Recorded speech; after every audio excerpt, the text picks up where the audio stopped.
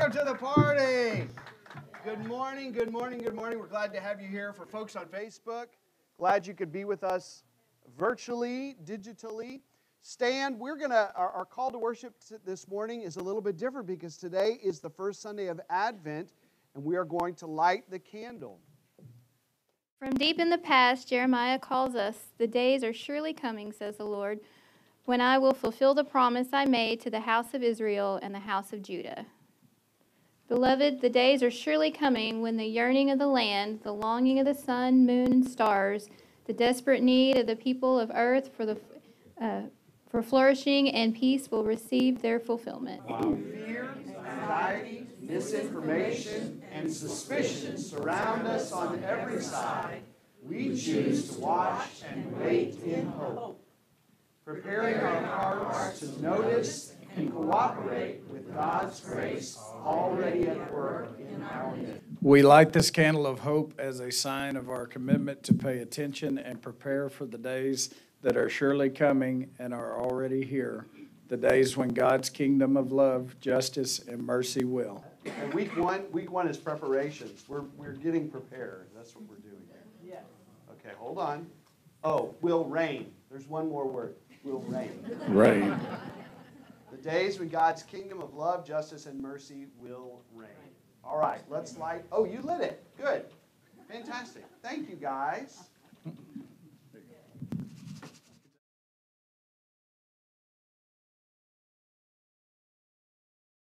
Let's pray. God, we are grateful to be gathered together once again. It seems strange to say that it is December 1st, but it is. November is gone, Thanksgiving is gone, and we are entering into a brand new season as we look forward to Christmas. And so here we are, gathered on the first day of December, the first day of Advent. And some of us come with joy in our hearts. Some of us come with sorrow because the Christmas season is a source of memories, things that once were. It's tinted with sorrow. Some of us come here with frustrations or fears. And yet I hope that all of us can find in this place this morning just a sense of calm and peace. We say that Jesus is the Prince of Peace, and we're going to be talking about peace this morning as we look at the Scriptures, and we long to find that peace right here, if only for an hour. But we pray that you would pour that holy peace upon us as we turn our attention toward you and toward Jesus and the Christmas story and what it all means for us today. Bless us, and we thank you for these gifts and these things. In Jesus' name we pray. Amen.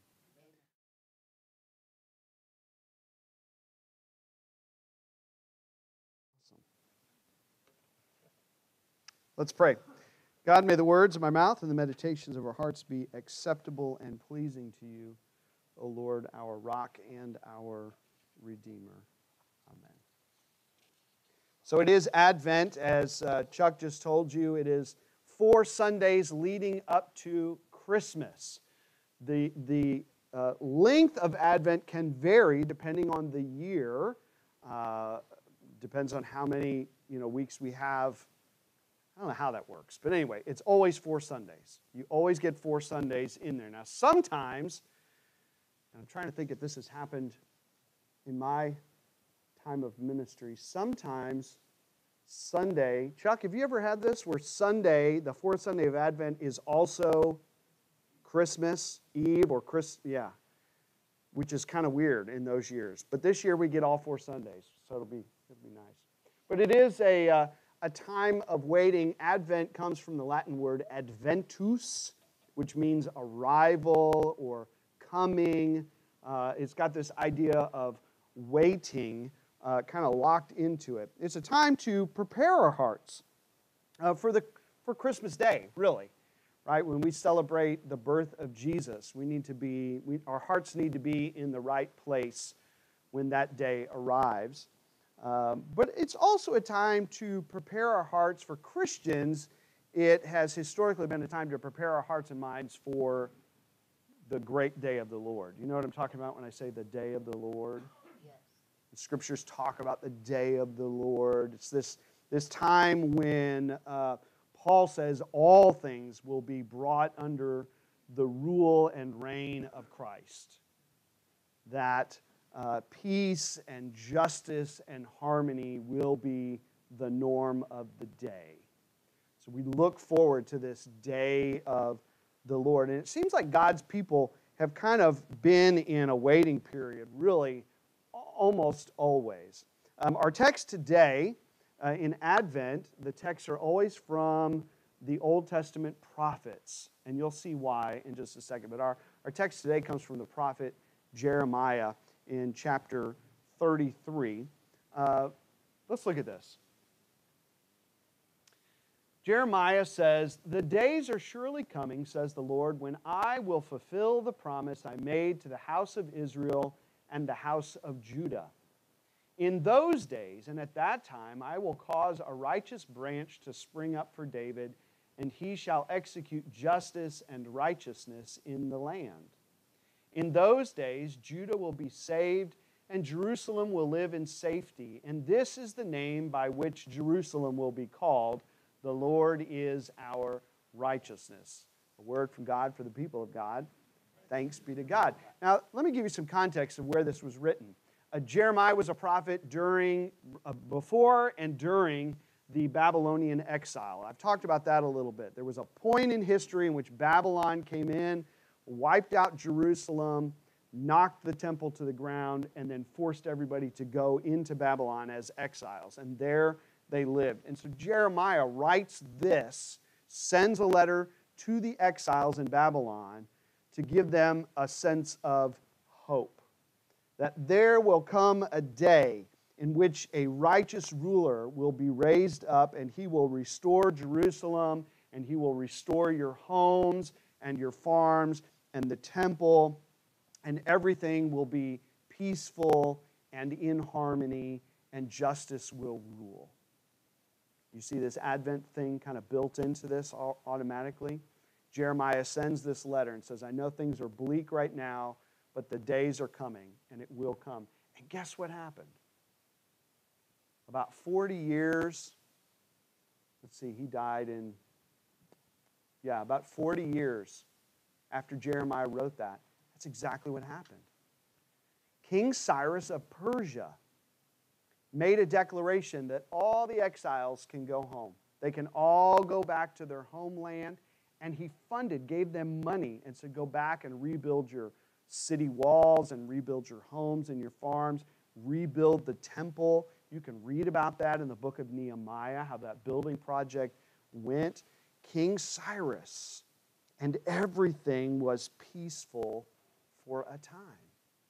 As the city was rebuilt, as life became normal again, as people picked up their old trades and started having babies and grandbabies, it was peaceful for a time. But something was missing because Cyrus was not their king. Cyrus was Persia's king.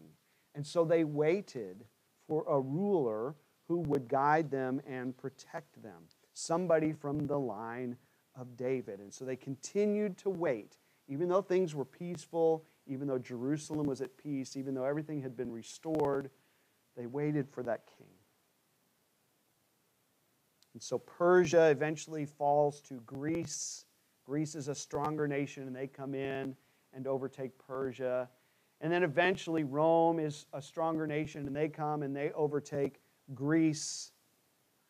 And we get to this point at the time of Jesus in which 500 years later, they are still waiting for this peace. We want peace, and we want a ruler who sits on the throne and guides us. And this carpenter's son comes out of Nazareth, and he says some awesome things, and he does some awesome things, and people begin to wonder, maybe, just maybe, this is the guy we've been waiting for. This is the king that Israel has hoped and dreamed and waited for. And we believe he was. As Christians, we believe Jesus was that king, just not in the way that folks expected it to turn out. And so Jesus came. Jesus is and was that king from the line of David. But I don't have to tell you, turn on your TV and tell me if Jerusalem is at peace right now. Tell me if that nation, if justice and harmony and peace are ruling right now. They are not. And so we find ourselves 2,000 years later still waiting. We're still waiting for what Jeremiah said to come true. We call that Advent. Advent. I thought about this old song that we used to sing in my church when I was growing up. I grew up Baptist, and so we sang hymns, but we also sang what we called choruses. You guys remember those?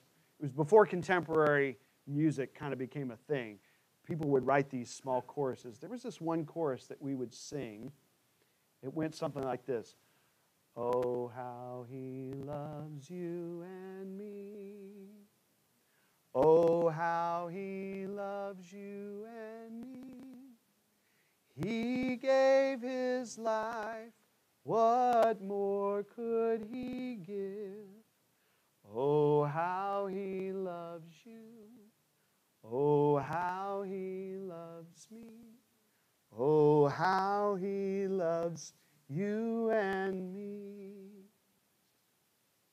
I thought about that song, particularly that line, he gave his life, what more could he give? And I started to think, is there really anything that Jesus has withheld from us? Do you see what I'm saying? What more could he give? He gave his life. He gave all that he had to give. Did he really withhold anything from us? If Jesus was telling the truth, if from the cross he said, it is finished, then what are we waiting for?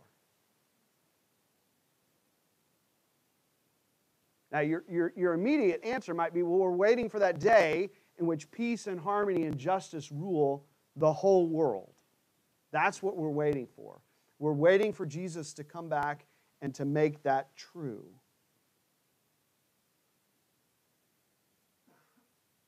John Wesley, who's the founder of Methodism, he believed strongly, adamantly, that while God's love is all-powerful, has the power to change anything, it is resistible.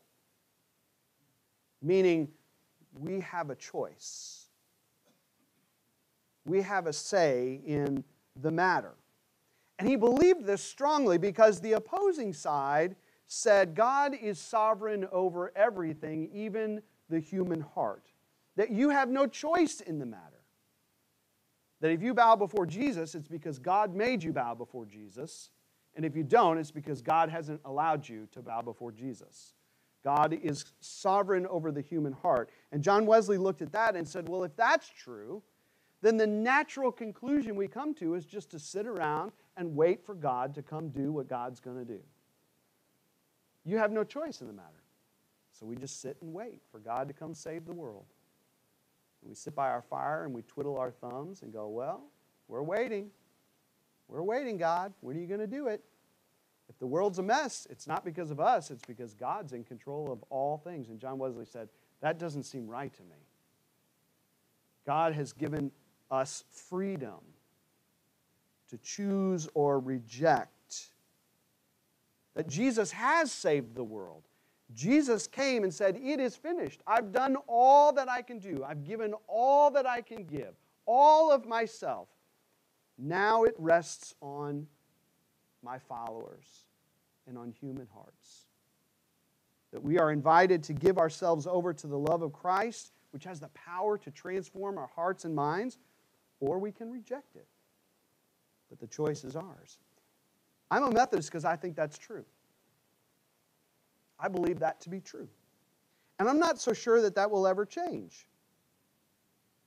Some of us believe that at some point Jesus is going to come back and all of a sudden the MO of God is going to change and that Jesus will force people to bow and force people to pay homage to Him. And that just doesn't seem like the God that I meet in Jesus Christ. That all of a sudden, that God gives humanity freedom to choose or reject, but then all of a sudden comes back and says, that part's over. Now I'm in control of your heart, and you will love me, and you will bow before me. That just doesn't seem right. So I ask again, what are we waiting for? What is it that we're waiting for? You know, we're going to be talking about the Christmas story. You know it well. We've got the nativity scene set up in a couple different places. We know the story of Mary, how she was approached by the angel and said, there's a mission. There's something that God wants to do in and through you. And Mary chose, may it be so. May what you have just said happen to me and in me and through me. May I deliver the Christ child to the world. We know that story. But Jesus said to His disciples and to us, I am also in you. I am also in you. That you carry the Christ in you, just as Mary did 2,000 years ago. And that the world, whether it knows it or not, is waiting for you to deliver the Christ to the world. Do you see how Mary's story is your story?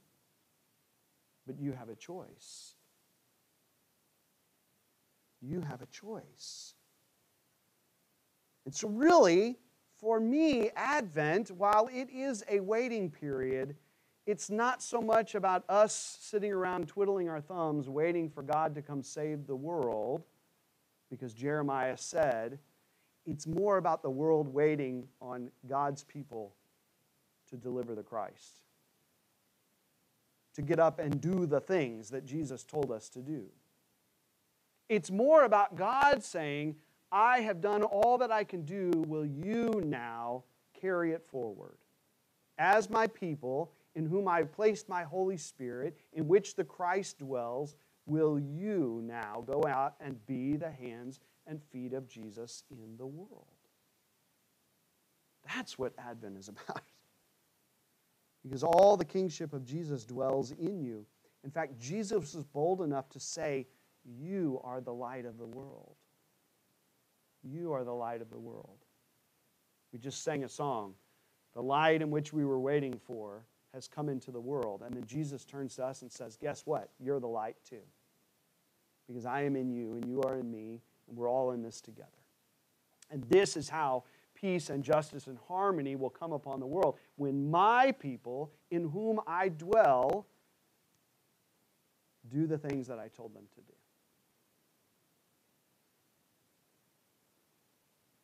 So I think that Jeremiah is probably true. That there will come a point in which peace and harmony and justice will rule the globe, when all things will be placed under the lordship and the reign of Christ. The question is, will that happen in our lifetime because we do the thing? Or will it take many generations later from us because we just didn't want to be the light? We didn't want to be the light. We just wanted to sit around and twiddle our thumbs, or we just wanted to open presents at Christmas time and say, Happy birthday, Jesus, and we just kind of leave it at that. Do you see the weight of this? Do you see the weight of what is on our shoulders right now? I mean, it's a privilege, it's a gift, it's an honor, but it's also a duty and a task and something that we've been called to.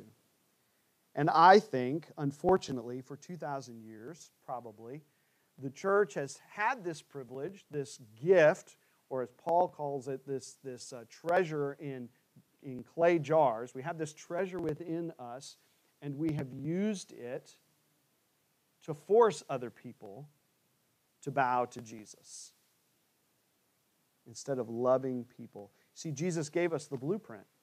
Spent 3 years with his disciples, and it was written down so that we could see how he lived with his disciples. And the blueprint that he left for us to bring peace and justice in the world looks like this: love, mercy, forgiveness, sacrifice, compassion, refusing to see others as the enemy. They may see you as the enemy, but don't see them as the enemy. Which is how Jesus is able to say from the cross, forgive them. They don't know what they're doing. Right? This is what we're called to do. When the world acts opposite of this, this is how those who bear Christ to the world ought to live. Love, mercy, forgiveness, compassion.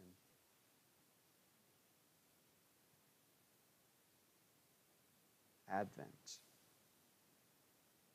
Advent.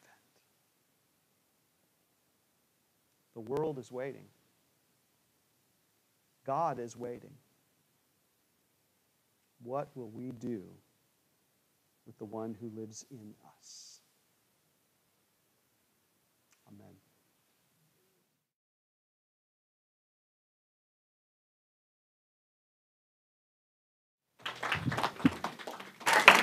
Well, as you guys head out these doors and into a busy week, a busy month of planning and parties and get-togethers and whatever it is that you're going to do, I pray that you would take this blessing with you. May the grace of our Lord Jesus Christ, the love of God the Father, and the fellowship of the Holy Spirit be with you all. May you know that you're perfectly loved, you're completely forgiven, and you're uniquely empowered, filled with the wholeness of Christ. Now you're called to go out of these doors and be the hands and feet of Jesus in the world. That's a heavy task. And there are going to be moments in which you forget who lives in you. You're going to forget that you're the light of the world. You're going to make some bad choices. You're going to serve yourself. And then you're going to come to and go, what have I done? And I need you to know, even in that moment, God doesn't feel any differently about you. God still loves you. God still forgives you. God still embraces with you. And so in light of that, I encourage you to get up and to try again. Every day is a new day to be the light of Jesus. And if we do it together, I believe Jesus will come in his fullness, and that peace and harmony and justice can rule this globe if we do our small part. So in the name of the Father, Son, and Holy Spirit, take that good word and go from this place in peace. Amen. Amen.